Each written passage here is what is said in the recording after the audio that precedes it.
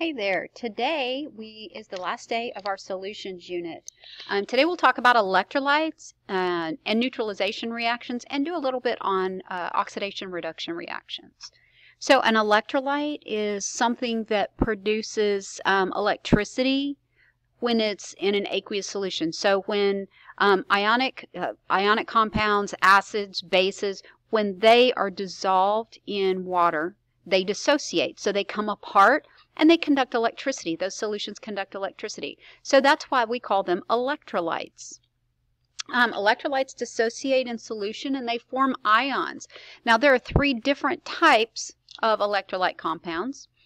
Salts, like sodium chloride, will dissociate into sodium and chlorine ions. Acids, like hydrochloric acid, will dissociate into hydrogen and chlorine ions. And then bases will dissociate into sodium and hydroxide ions. Those three types of solutions, when they dissociate, form electrolyte compounds, and those compounds will be able to conduct electricity. Something to remember, a covalent molecule does not conduct electricity because it doesn't dissociate. Those bonds are held together through sharing. Remember, covalent bonds share electrons. They share electrons, so they don't dissociate. They won't break up. Okay, only those ionic acids and bases will break apart and dissociate. All the compounds here, we're going to determine whether or not they will dissociate into water. Well, so first compound here, PO3. That's a covalent compound because phosphorus is a nonmetal and so is oxygen. So that will not dissociate. That won't form an electrolyte. Gold 3 chloride, well, gold is a metal and chlorine's a nonmetal, so that's an ionic compound. So gold chloride will definitely dissociate and become an electrolyte. Magnesium hydroxide, well, that's a base. Since it's got that hydroxide on the end, I know that that's a base. So that thing will dissociate and form an electrolyte. Carbon dioxide will not break apart and form an electrolyte. It's a covalent compound. Down here, next row, hydrochloric acid. Well, it's an acid, so acids dissociate and form electrolytic compounds or electrolytic solutions. So hydrochloric acid's definitely going to dissociate and become an electrolyte. Iron bromide, iron 3 bromide, yep, that sure will because it's an ionic compound. Aluminum hydroxide is a base with that hydroxide on the end. Aluminum hydroxide is a base, so it will dissociate and become an electrolytic solution. Carbonic acid, an acid will dissociate, so that will form an electrolyte. So will sodium chloride. Well, here we have sugar, C6H12O6. That will not dissociate. It's a covalent compound. Same with SO3, covalent, so won't dissociate. This last one, potassium hydroxide, is a base. So these ones that are in red are all those covalent compounds. Everything else that's not in red will dissociate and become an electrolyte in solution. So a neutralization reaction is when we mix together an acid and a base, and it affects the overall pH of a solution. So when you mix an acid with a base, they can neutralize one another. For example, if I mix 100 milliliters of something with a pH of 5 and 100 milliliters of something with a pH of 9, what do you think that resulting pH would be? Well, I'm mixing an acid with a pH of 5 and a base with a pH of 9. So if I mix those together, they're going to come closer to the middle to that 7. So 7 is close to what that pH should be. Next example, if I have a neutral solution, so the solution is neutral, that means it has a pH of 7, and I add a solution of unknown pH. The final pH is now a 10. Well, 7 plus an unknown solution becoming a 10, that thing was definitely a base. Solution A has a pH of 11. When I add solution B, the resulting pH is an 8. Looks like it went down from 11 to 8. Solution B had to be, right, more acidic. It was an acid. The complete reaction of a strong acid and a strong base will produce that neutral solution. It's a fancy double replacement reaction is basically what it is. It's a type of reaction called a neutralization reaction when you mix an acid with a base. In a neutralization reaction, acids and bases will react to make two very neutral get the word, that's where we get the word neutral solutions. We get water and we get salt. Okay, remember salt is just an ionic compound. We don't necessarily mean sodium chloride every time. Remember that only NaCl is the actual table salt. That's not the only salt though. Remember that we can call any ionic compound a salt. Okay? So here we have hydrochloric acid plus sodium hydroxide, strong acid plus strong base. And what do they make? They make NaCl because it's a double replacement. You have sodium bonding with chlorine, hydrogen bonding with hydroxide. So sodium chloride is a salt plus HOH, which is really just H2O, and that's water. So that's what a neutralization reaction would look like. Acid plus base will yield salt plus water every time. Just do that double replacement reaction. Okay, if we have hydrofluoric acid plus potassium hydroxide, the potassium and the fluorine will bond and we get a salt called potassium fluoride. And then we get H and OH bonding. H and OH is just water. Sometimes it's easier to leave it as HOH for balancing purposes. Just a suggestion. Okay, these are all the different types of reactions that we've learned. We learned a synthesis reaction is two or more elements that combine to make a single compound. We learned that a decomposition reaction is when one single compound decomposes into smaller parts, into its simpler substances. A single replacement reaction occurs when one element replaces another one in a compound. And then that double replacement reaction is where we have those atoms that switch partners or trade places. Okay, these are what the reactions look like. The only one we didn't just talk about was combustion. Remember combustion?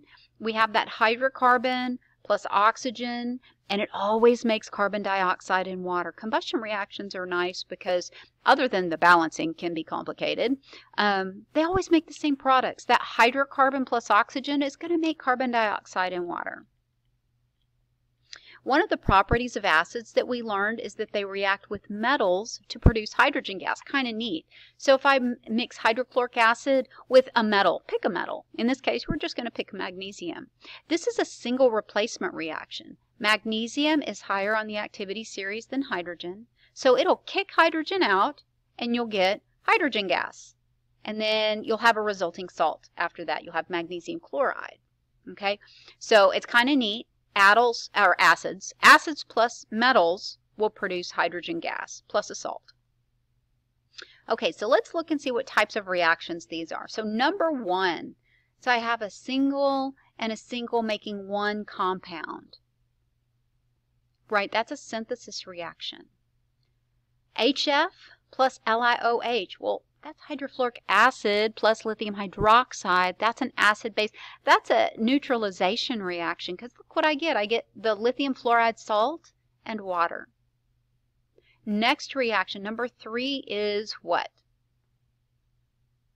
Right, this is a combustion reaction. Here's my hydrocarbon plus oxygen, and it yields carbon dioxide and water. Number four, sodium chloride plus potassium fluoride. That's two compounds. Neither one of them, those aren't acids or bases. So this is just a simple single replacement reaction. Okay, or, sorry, double replacement reaction. It's a double replacement reaction where they switch partners. Sodium bonds with fluorine over here to make sodium fluoride, and then potassium bonds with chlorine to make potassium chloride. Number five.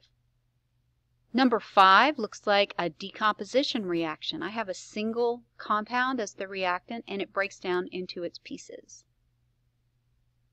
Last reaction, what do you think that is?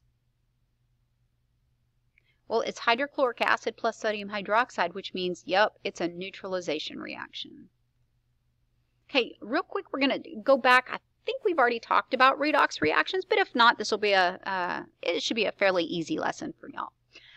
So an oxidation reduction reaction is also called a redox reaction. You try to say oxidation reduction reaction 30 times a period, 6 times a day. It gets complicated. So we just break it down. We make it simpler. It's just a redox reaction. So this video has some notes. I'm going to go ahead and play the video. It's only a few minutes, only like 2 minutes. But he's going to talk a little bit about about these redox reactions. making sure my speakers are on for you, just in case. This video is an introduction to oxidation reduction. Oh, they're not on. Hang on just a minute. We often abbreviate oxidation. Pause you. Okay, I unpaused you. I fixed it. I had my my sound off. So now we should not have the sound off anymore. So I'm going to play this this video real quick where he explains redox reactions. This video is an introduction to oxidation reduction reactions. We often abbreviate oxidation and reduction, so we just call these redox reactions for short. So, what is an oxidation reduction or a redox reaction? Here's a quick definition. In oxidation reduction reactions, electrons move between atoms. Check out this diagram here. We got atom A and atom B, and there's an electron moving out of atom A into atom B. So this is definitely an oxidation reduction reaction because there's an electron moving between the atoms. Now, we can describe the movement of this electron using the words oxidation and reduction. So let's learn specifically what both of these mean. Reduction is a gain of electrons. I know this seems kind of confusing because usually when you have a reduction of something, you have less of it. We'll talk later about why a gain of electrons is called a reduction. But anyway, reduction, gain of electrons, and then oxidation, which is a loss of electrons. So, we got reduction and oxidation. What's happening to atoms A and B over here? Well, atom A is giving up one of its electrons. It's losing an electron. So at atom A, oxidation is taking place. Atom B is receiving an electron. It's gaining an electron. So at atom B, reduction is taking place. Now, we can modify these words slightly to come up with terms we use to describe what's happening to the atoms. Atom A is undergoing oxidation, so we can say that atom A is being oxidized. Atom B is undergoing reduction, so we can say that atom B is being reduced. So we got oxidation, oxidized, reduction, reduced. Well, looky there. There we go. So, oxidation or redox reactions. In an oxidation reduction reaction, electrons move between atoms. Now we see this, we talk about this when we talk about a lot of ionic compounds. When we bond magnesium and chlorine, magnesium has an oxidation number of +2 because it gives up 2 valence electrons. And then the two chlorines will receive or take those electrons. Okay, so magnesium in that case would be oxidized, chlorine would be reduced because reduction is a gain of electrons. It is kind of confusing. Sometimes it feels backwards. Reduction is going to be a gain of electrons. Okay, that's what is gaining the electrons. That would be the negative ion. Negative ions are gaining electrons. Positive ions are losing electrons. So those are what is being oxidized in these reactions. Every oxidation reaction, redox reaction, will have not only an oxidation portion, but a reduction portion. Electrons that are lost by the reactant are gained by the other reactant. Okay, electrons don't just run off into space and never come back. If an atom loses electrons, then it makes sense that something gains those electrons. Okay, so we have a little way for us to remember oxidation and reduction. I write this all over my paper when I'm doing redox reactions. I remember oil rig. Oxidation is losing electrons, so OIL stands for oxidation is losing, or oxidation is loss of electrons. Rig stands for reduction is gain of electrons. Okay, atoms become more positively charged, so the positively charged cations are oxidized. The negatively charged anions are reduced. Okay, another quick video, just for another couple minutes. Let him explain this again. Okay, so this is the process where we start from electrically neutral atoms. We have an electron transfer. We get ions that then stick together. So here's the equation that I showed you earlier that describes this process. There are a couple things that I could add to this, though, to make stuff a little clearer. Check out these numbers that I've written in here in the red. These are called oxidation numbers, and they give me a sense of what's happening with the electrons and with the charges. So above Na and Cl, I've written zeros. That indicates that these two atoms start out being electrically neutral. They have no charge. That's what the zero means. Then on this side of the equation, once the sodium and chloride have taken on charges, I put those charges above each element. +1 for the sodium and then -1 for the chloride. These oxidation numbers help us keep track of how charges change during a reaction. Most importantly for this reaction, they remind us that sodium and chlorine start out neutral and only end up getting a charge later after this electron transfer takes place.